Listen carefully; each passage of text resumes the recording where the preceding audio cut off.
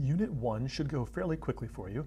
Unit 1 involves communication skills, collaboration skills, working with other people, working with online documents, a little bit more detail than I've gone into already, and then a section on safety. A video studio is full of dangerous things that can cause real harm and do grievous bodily injury to students. You've got to work through all those safety lessons to make sure you understand what is surrounding you, and the teacher knows that you are going to act responsibly around all this dangerous equipment.